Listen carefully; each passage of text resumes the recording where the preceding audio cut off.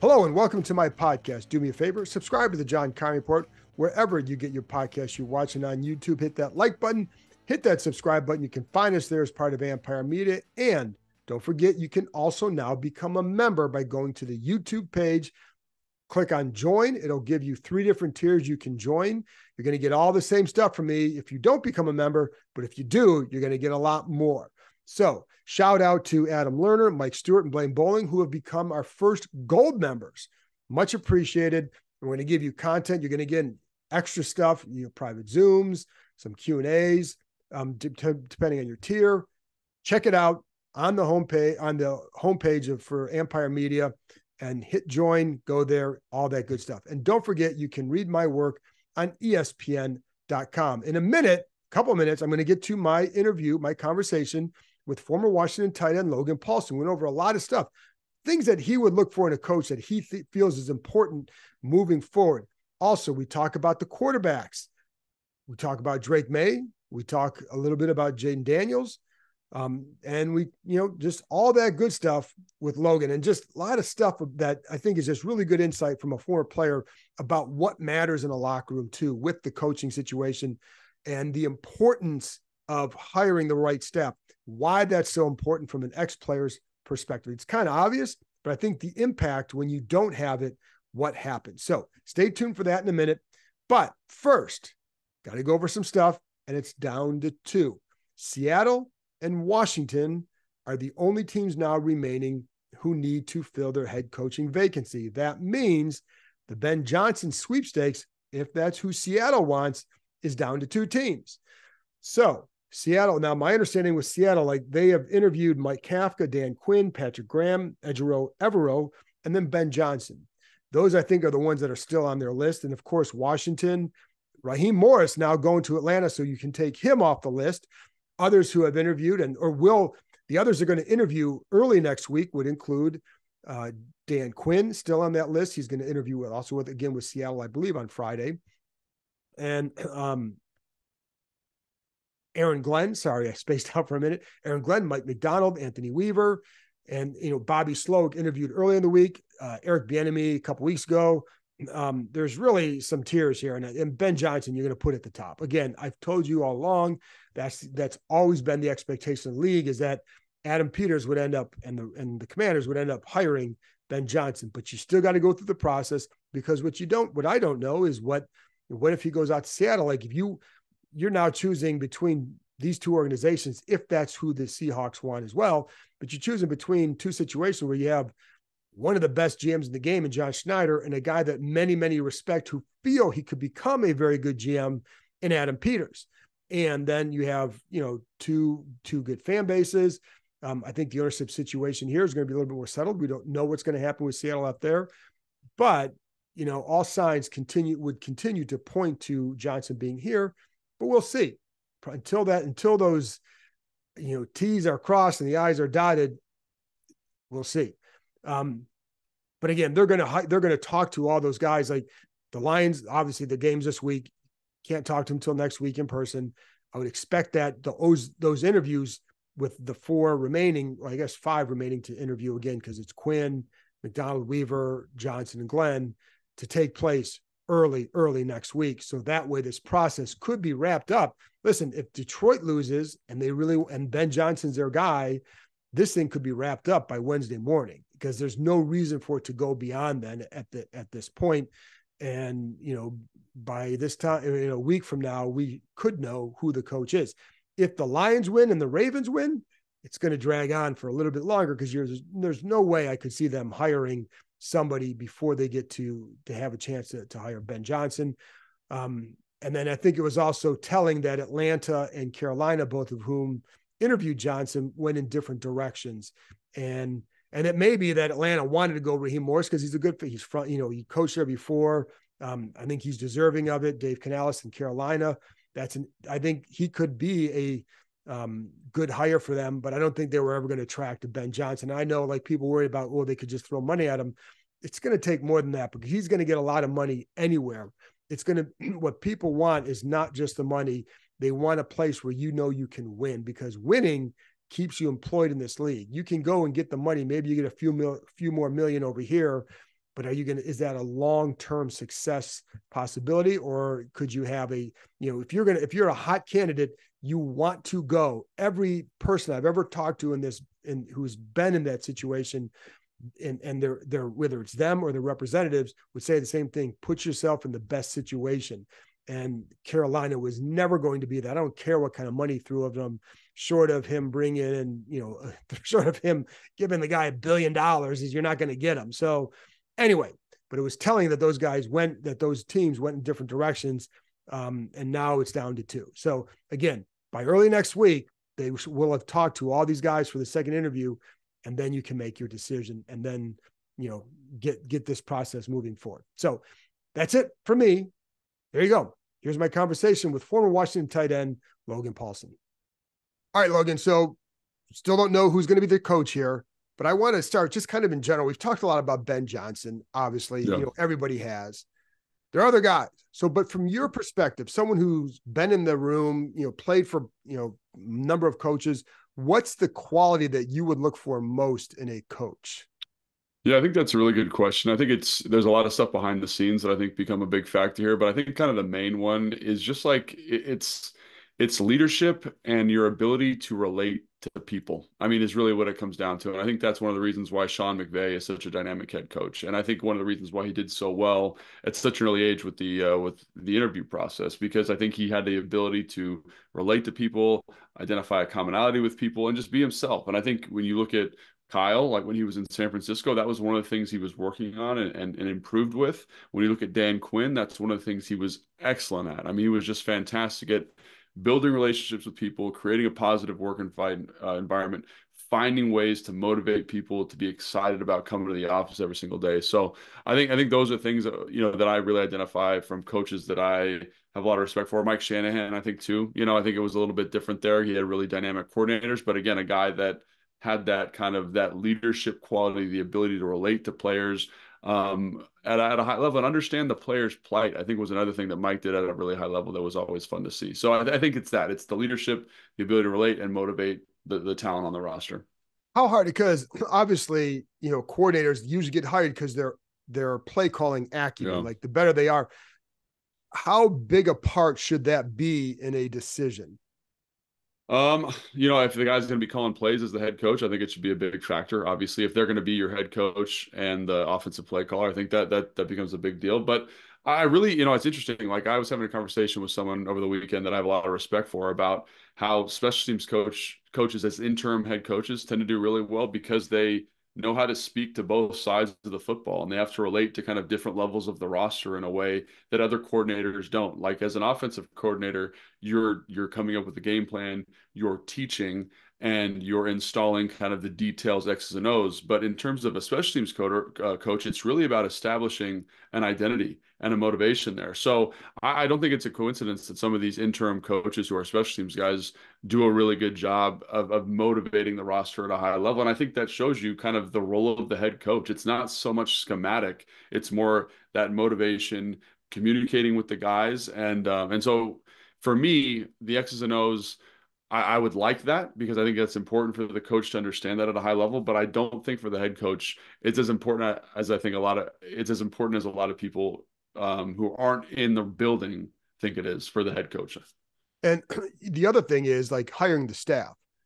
Yeah. What do Yeah. you I mean, think? What do you think are what separates a guy from hiring good versus bad? I mean, I don't know if there's a way that might be a hard question to even answer but it's like that seems to make a huge difference.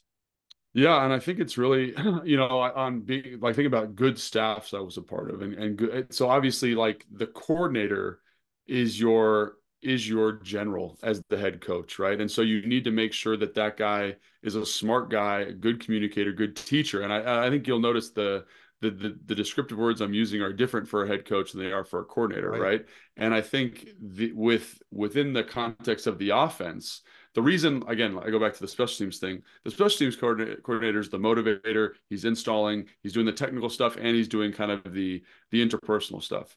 With the coordinator, an offensive coordinator, they're doing the tactical stuff, but the position coaches are doing the motivating, and they're doing kind of the boots on the ground teaching. So it really, if you think about it, it's a conduit for the whole offensive identity, right? And if there's a break in one of those chains, like an electrical chain, electrical current, and the message isn't getting across, then the offense isn't going to execute the way you need it to go, or the defense for that matter. So I think it's really important for people just to understand that structure. Yes, you need a brilliant mind at the head coaching spot, and you need smart position coaches as well. But you really need people who understand the vision of the OC and then can get that communicated down the chain. So I think those hires and the ability for those people to work together is, I don't want to say it's the most important part of the process, but it's extremely important. Like, I don't care how dynamic you are as a head coach, you don't have as much teeth as people think you do. It's really the coordinators and their relationship to the position coaches. And if you have strong coordinators and a strong identity on both sides of the football,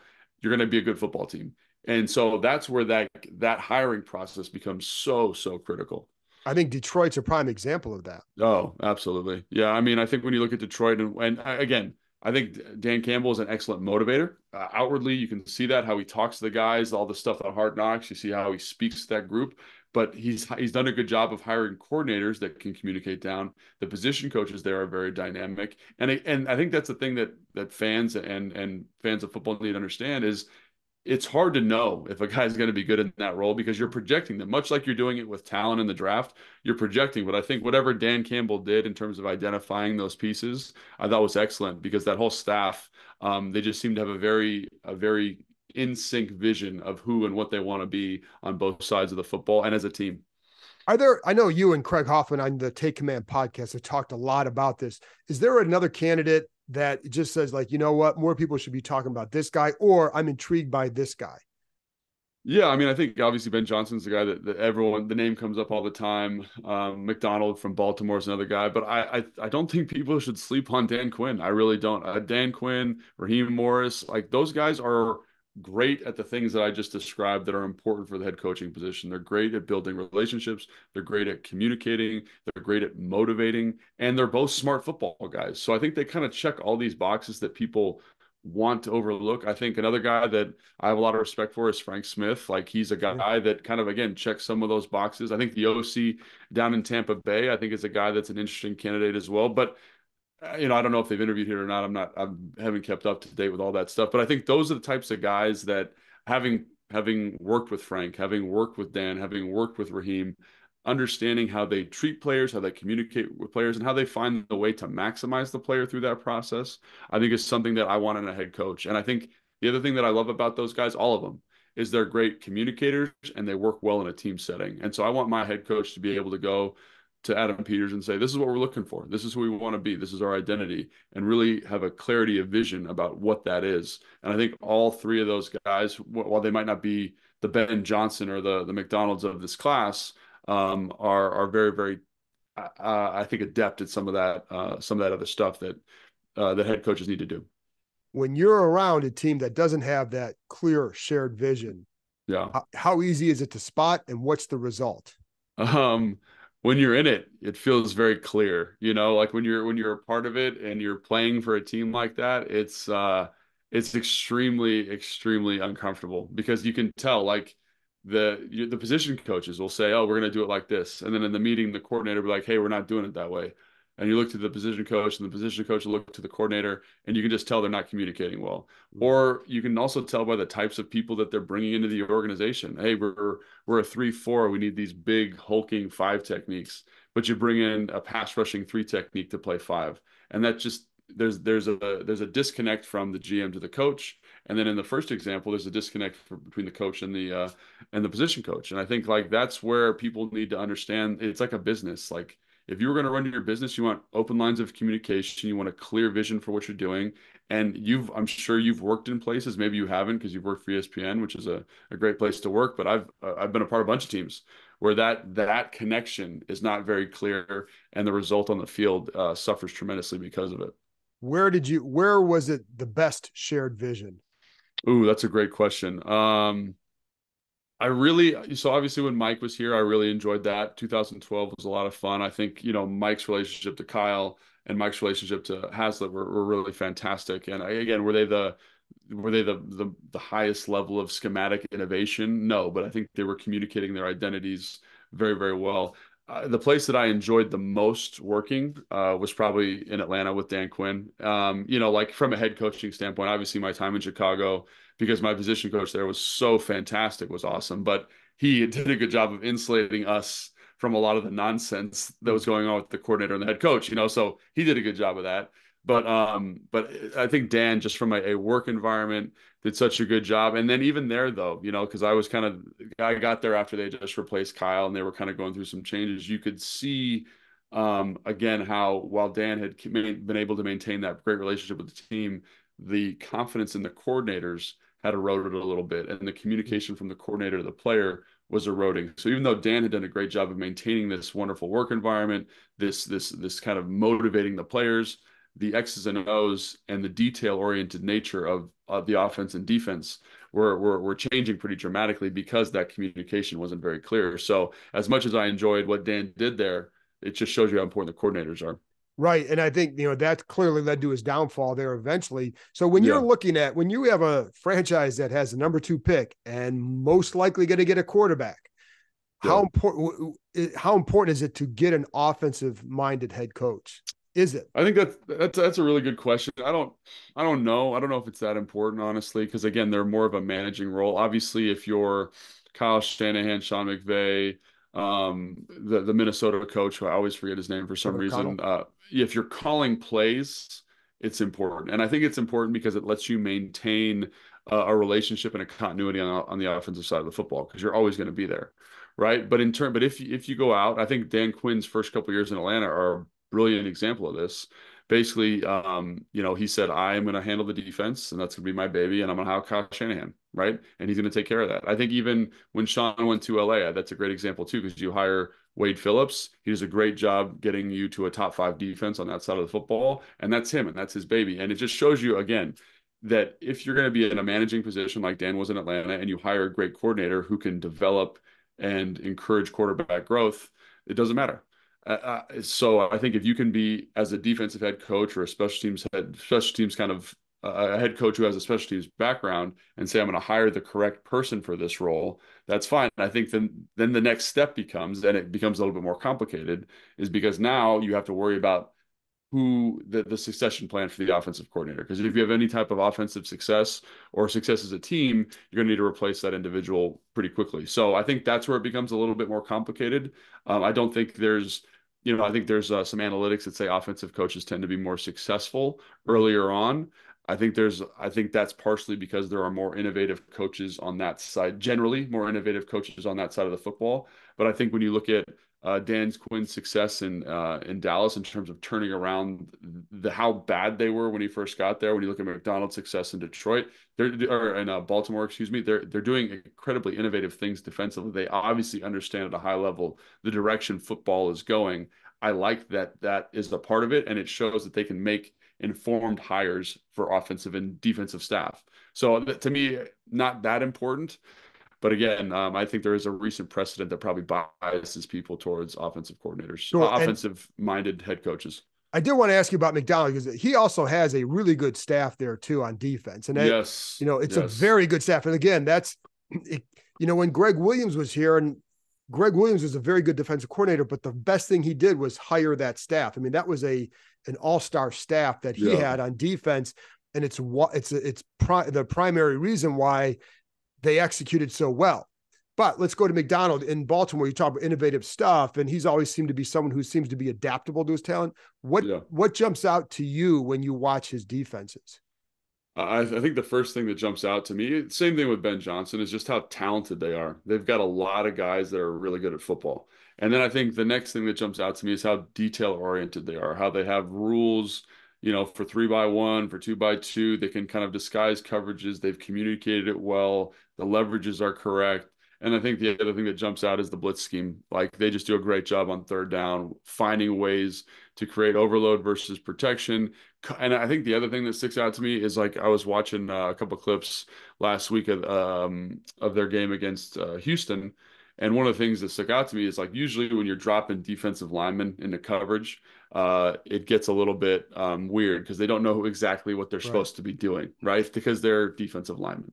And I just love that you're dropping these guys into coverage and they're not just dropping to spots. they're dropping with vision to number three to the Mm. receiving side, right? And they understand that I got to close this window because that's where I'm supposed to be replacing. And I thought that just shows a level of detail oriented coaching from obviously the defensive coordinator, but also Anthony Weaver, that is unique Right. to that style of blitz. So I think it's good football. They've got good football players, but again, you can tell they're well coached, they're well executed. Again, the timing of the blitzes, how they're able to anticipate the snap count, how they're able to create these patterns where they demand that offensive line, like a lot of times, oh, we're gonna bring a safety off the edge, or we're going to loop the defensive end, and the defensive end loops a little bit too wide, and the tackle can pass it off to the guard and pick up the pressure.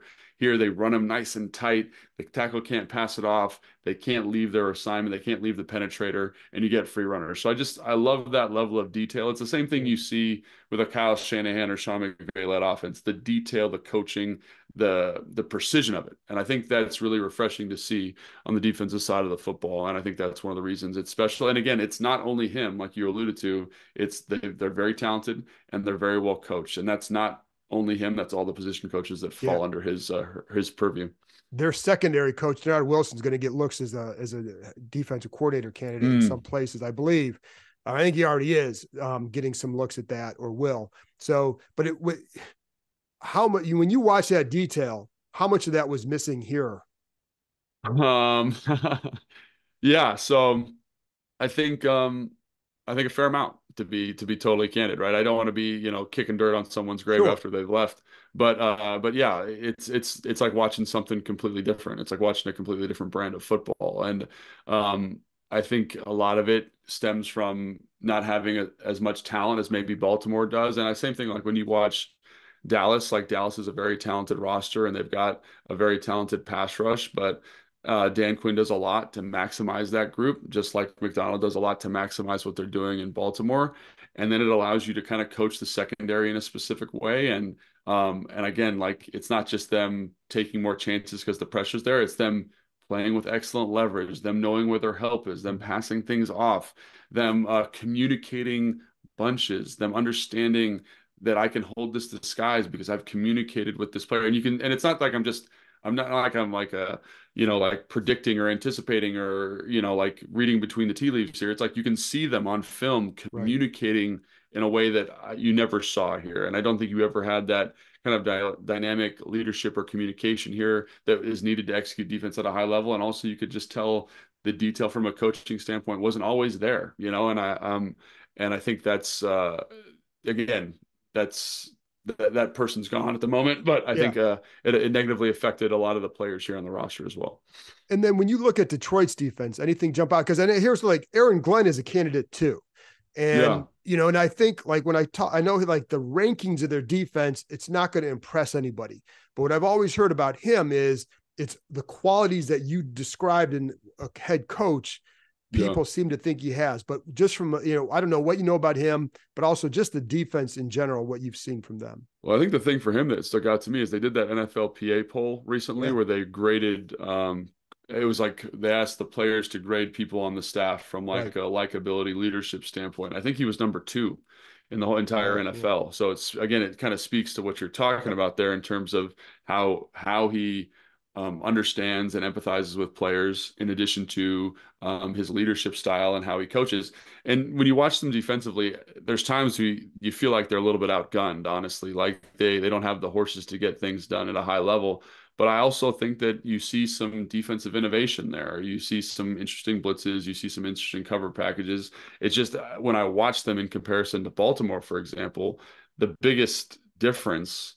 I mean, I think there's a level of detail to the coaching that's missing in Detroit, but Baltimore, excuse me, is just incredibly talented at every Yeah. level of the defense. And I think like that's something that you go in and you say like, oh, this coach is great, but to be a good coach, you need good players. And so their defensive tackles are excellent. Their defensive ends are excellent. Their linebackers are excellent in Baltimore. Their corners are excellent. Their safeties are excellent. Their nickel players are excellent. And again, they're elevated by coaching, but also they're people that you would be happy to bring to certain organizations to elevate your talent. So I think obviously they have a vision defensively in Baltimore for what they want to be, but I can't overstate just how good that group is from a personnel standpoint. And again, that's a credit to the GM there and their and how they process free agency and the draft, for example. So Well, I wonder too with Baltimore, they're always good on defense, and San Francisco's been very good.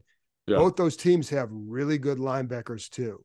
yeah. And I When just and wonder, like, it's is that a position that for a few years maybe was undervalued and needs to be valued higher again?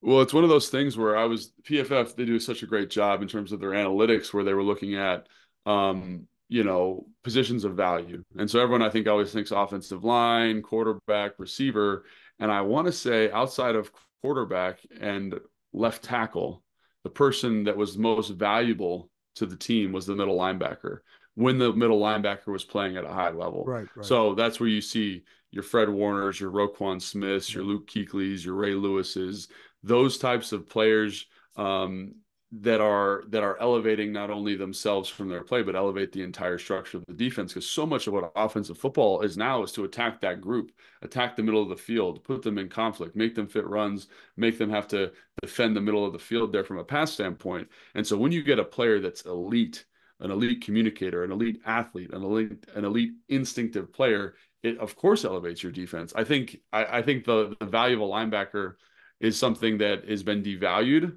and I think rightfully so because it's hard to fill the position. But if you can find an elite linebacker to fill that role, it definitely 1000% elevates your defense. To me, it just comes down kind of like to the quarterback. There's only five guys in the world that can do it at a high level. Can you find one of those five guys? And obviously, Baltimore and San Francisco have found those types of players. So with Ben Johnson, though, let's get back to him because that offense, I enjoy watching that offense. Yeah, And but I did want to talk about some of these other coaches because people need to know. With that offense, what do you think of it? And I mean, I enjoy watching it for yeah. whoever for the whatever that's worth. But I'm curious what you think of it. And then I'm going to get to quarterbacks in a second, right after that. Yeah, I mean, I really enjoy watching that offense, and it's so hard for me to to believe that it's not related to that Mike Shanahan coaching tree. I think a lot of the same principles are there at a high level. We make everything look similar, right? You don't know if we're running out of or passing out of these tight formations. We find ways to make our kind of home run stuff look different every single week, right? So, hey, we're going to run this deep dagger, right? How are we going to get to it? We're going to shift it. We're going to motion. We're going to maybe use a different personnel grouping. I love that. I love that they have a very strong identity in running the Yeah. football. I think there's something to that from a psychology standpoint that I really appreciate, and it helps the play action pass game quite a bit. I love that they've identified talented players from a roster construction standpoint, and then they've developed players in house. They've gone out and they drafted Williams from Alabama, who's made some explosive play for them this year. They've drafted Gibbs. They drafted Penei Sewell, but they've also developed, Reynolds and St. Brown have come Yeah. along tremendously for them. And finding ways to maximize those skill sets, I think, is something that I really enjoy watching each and every week, and just the creativity of it. And it's not like they're running, and again, it's not like they're running these innovative concepts that no one else in the NFL runs. If they run them like everybody else, they just get to them in different ways. And I think that's what makes it so special. And it's the same stuff that Kyle does, same stuff that Sean does. And I think that's what makes those guys so brilliant. And it seems like he has a really good understanding of defensive football, honestly, too. And like in how he calls stuff and when he calls stuff and how he gets the bunches and how he manipulates rules and how he puts playmakers in good positions to make successful plays. So I really enjoy watching that offense. I really do. It's a lot of fun. And it'd be nice to have a guy from that tree here hanging out calling plays. So Well, it's funny too, because one of the things I always like with Kyle and Sean is the way they would set up plays, especially Kyle. yes, yeah. And I see that ability with Ben Johnson too. 100%. Yeah. And I think, again, it's one of those things. It's just good offensive football, right? It's like, we're going to run this run out of this tight split, and we're going to make the safety have to think he's got to fit this run. And the next time we run it, we're going to fake like we're going to crack the safety. We're going to run a post, and it's going to be open for a touchdown. And you can tell that stuff is coached well. The receivers are coached well in terms of how they attack space. The quarterback does a great job of understanding when a concept's dead or when he's going to push the ball down the field. And I think that just, again, they're a very talented football team. They've been in the same offense for a long time. And that, I think, is the result of kind of that continuity. But also there is innovative stuff from an X's and O's standpoint happening there for sure. So when you're looking at, let's say, because the only offensive coaches they're looking at right now that we know of are Ben Johnson, then Bobby Slowick from Houston, who you brought up, Yeah. who's also part of that Kyle tree. And when you watch Houston, when I watch Houston, I'm like, that's Kyle's offense because you can see it, and it's smart and it was great. Right. But so I'm curious though, when you're watching those offenses and then you look at some of the quarterbacks in this draft, and I don't know how much you've studied them so Yeah. far. I know you've Yeah. seen some of it, obviously, because we've talked about it. But I'm curious, like, when if you're a Ben Johnson or Bobby Slowick, whoever gets it, how much are you going to look at like this guy's just really good, or versus and I can mold them into this, or I'm going to have to change the offense, and what do you think of the quarterbacks? Whoops. Sorry. I get excited fitting in this offense. Yeah, I think that's a really good question. And I think it's important for people to understand that when you are doing draft evaluations, everything is a projection because there's such a drastic difference between the offensive structures in college and the offensive structures in the NFL. And the expectation for the positions, like even when you're watching receivers in some of these spread offenses, they'll run three routes. They'll run a post, they'll run a hitch, and they'll run a dig. And they won't run any other routes. So you got to kind of extrapolate based on little stuff you see. Like we were talking about evaluating Ohio State receivers. Right. It's so hard to evaluate them in man-to-man coverage because they very rarely see man-to-man coverage, right? The allocation distribution of the field because of the width of the hashes changes the concepts they run, changes how defensive players can play stuff. So everything's a projection. And so for me, I think what I'm looking at is I'm looking at who is the best football player on tape, right? Who is the best, most dynamic, most athletic football player that if I were to get him, can make all the throws with anticipation, has good accuracy, and has a playmaking moxie. And if you have those things, then that's something we can work on in the context of the offense. That's what the film gives you. Then I think the thing that fans and people need to understand is I need to know how this guy learns, how this guy leads. That's why, Bo Nix going to the Senior Bowl is such a big deal. And I think he's going to come out of that process looking really, really good, maybe be a top 15 pick after he's done with the Senior Bowl. But how does he lead, right? That's an opportunity for the coaches to evaluate. That's why they go to the combine. The numbers and stuff are important, but it's really how you learn, how you lead, how you interact with the coaches. Do I like you? Because then I can say, maybe if I'm Ben Johnson, right? And I want to draft Daniels from LSU. I say, well, he hasn't been under center a lot. But I know based on how he works and how he approaches stuff that he can get to some more under center stuff as we go. Obviously, we have to tailor the offense to what he does well early on, but we can grow and mature in this offense, much like I think Lamar Jackson. I think they did a great job with his development up in Baltimore. They kind of tailored an offense around his skill set, and then now look at him. He can kind of do anything you want him to do from a pass game standpoint. And I think that's you insulate a quarterback early by giving them stuff that they know well and they feel comfortable with, and then that bucket expands. I think Jared Goff's another great example of that, right? Struggled early. Sean McVay had to insulate him in year two. Obviously, the trade happens, and then same thing happened with Ben Johnson in Detroit. What does he do well? Let's speak to that. And as he's gotten more comfortable, they've expanded what he does. Like initially when he got there, they didn't do a lot of play action pass. And then now when you watch their games, there's a significantly like higher level of that happening because he's gotten more comfortable with that. So I think that's the way I would approach this. I'm saying, who's the most talented guy? Can he learn what we want him to learn? And then how do we kind of speak to what he does well now in the next two years until we kind of let the offense grow and the personnel around him grow and blossom to create a fantastic offensive product.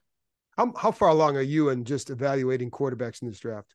So I've done obviously I've watched all of them because I'm doing Senior Bowl guys, so like I've watched all the receivers, all the whatever. But in terms of like my actual evaluation on them, I haven't watched them in the level of detail. Some of them, right? Like so, for example, I've watched a lot of Drake May because he has a couple of receivers and an offensive lineman that are going to the Senior Bowl. I've watched a lot of Jaden Daniels, watched a lot of Caleb Williams. Again, there's a lot of players from USC going out.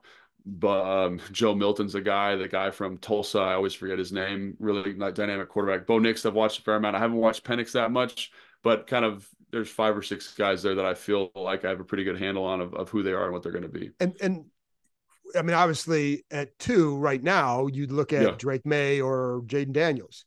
Yeah, and so for me at this moment, right at this moment, and again, like subject to change, I'm guessing it's going to change a lot. It's going to change, but like I would go Daniels, I think. And we've talked about this a little bit over the last couple of weeks. And obviously the players have good games and players have bad games, and you got to kind of flesh out who the player actually is. But I just felt like the highs for Daniels this year were so much higher, and I feel vindicated in saying that because I think when you read stuff by Daniel Jeremiah, when you read stuff by Bucky Brooks, when you read the stuff at PFF, like he was a better football player this year, right? His 2023 season was better. So if you're just looking at that film, it's really hard for me to say, oh, Drake May is a better football player, right? But again, like I said earlier, it's a projection business. So who projects better to the NFL? Right now, I don't think I could pass up on Daniels because of what he did in 2023. But I think there's a lot of people that are going to say Drake May, man, pretty good in 2022. He's got a big arm, pretty good athlete. I don't see the accuracy that I want to see from him. I get a little bit nervous about it. But again, people are going to have their opinions. Right now, I'm pretty strongly in the Daniels camp because, again, he made some tight window throws, throw with some anticipation. There was a competitiveness there. I thought he got better as the year went on. Like you watch the Florida State game, you're like, man, don't love a lot of this because he's taking these big hits. He's falling down. He's, there's a lot of stuff, he's making ill-advised throws. He's not putting his receivers in good position to be successful. And then as you watch more games, and specifically the Florida game and the Alabama game, you're just like, these are good defenses. These defensive players will go high in the draft this year, and he's making them look silly. So if he's got that kind of athletic ability, I just don't think I feel comfortable passing on him at 2 if he's available. The good thing is, Logan, people will take your comments about the quarterbacks very rationally, and there will not be anybody saying like, that's why he didn't play the position. That's why he didn't do this. So that's the good thing about quarterbacks. It's what I love about this.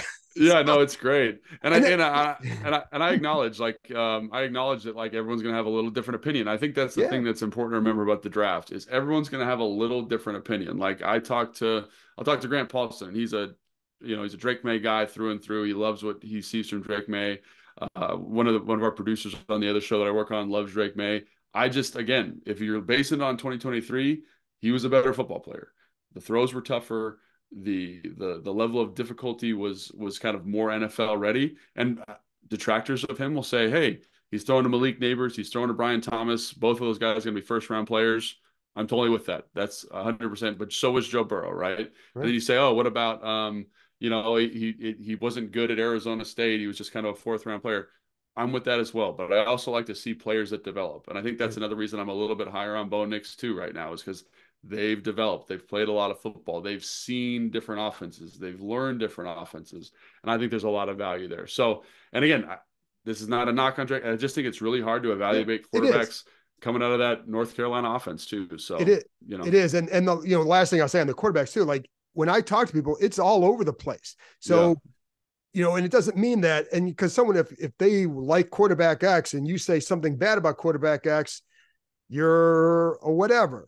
However, I'm hearing the same discrepancies within NFL circles. Yes. So like people in the game are going to be different. The other thing is too, and I don't know, like I have no clue that they would even go down this road because it'd be very expensive.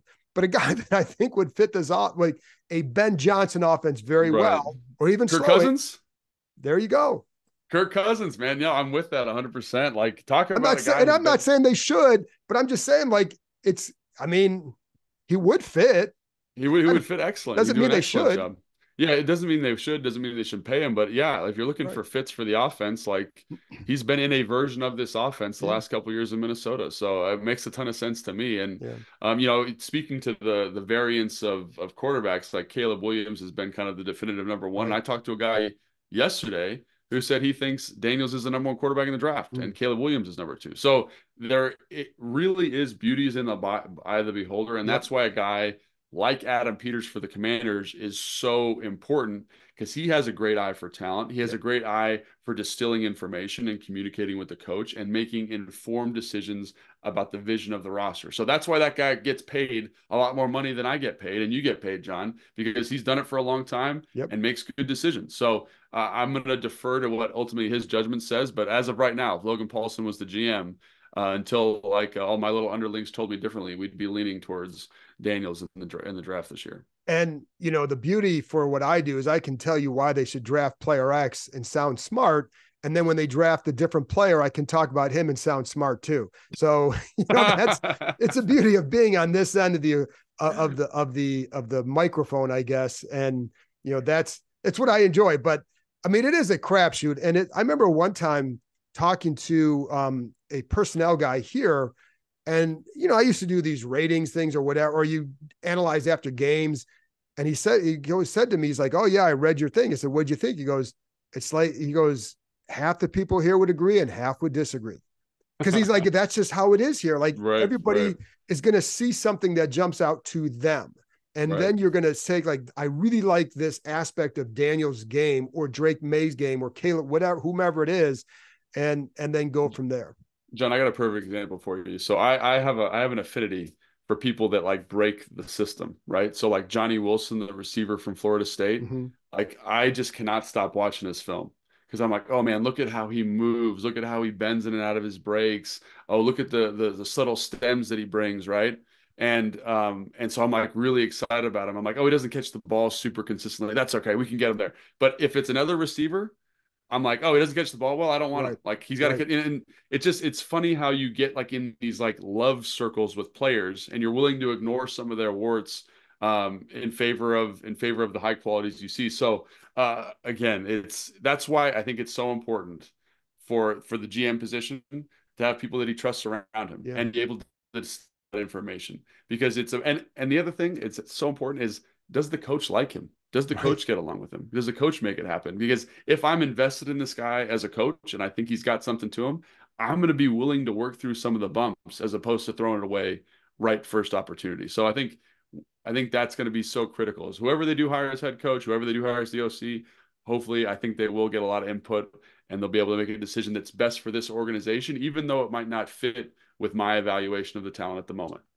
There you go. And there have been a lot of times in the past where they'd sign guys where it's like the coach, like, why did you sign this guy for me? And Jay Gruden can talk about that for probably a Yeah. couple hours. So, and Yeah. it never ends well in those situations. So, Right. anyway, Logan, you're the best. Appreciate it. Tell people where they can find you. I brought up Take Command with Craig Hoffman. Yep. Where else? Take Command, and then the Command Center podcast, which is through the team. We do that with Fred and Right. Santana. That's been really great. We have all that content there on the YouTube page, so make sure you guys check that out. My Instagram, Logan_Paulsen82, and like you said, the Take Command podcast. So There you go. And where Craig is nice enough to give you a chance to talk once in a while. he does. He's very good about it. I love Craig. I just kid him. So anyway, thanks, Logan. Thanks, John.